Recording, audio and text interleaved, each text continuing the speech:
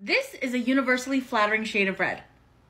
It's by Maybelline and it's in the shade Red for Me. It comes from the Made for All lipstick collection, which features a bunch of universally flattering lipstick shades. So let's put it to the test.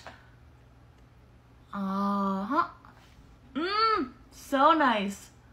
So it's a medium toned red with a slight cool undertone, and it's a comfortable matte. But what I really want to know is what it looks like beside Dior's 999. Oh my god! Okay, hold on. It's a dupe.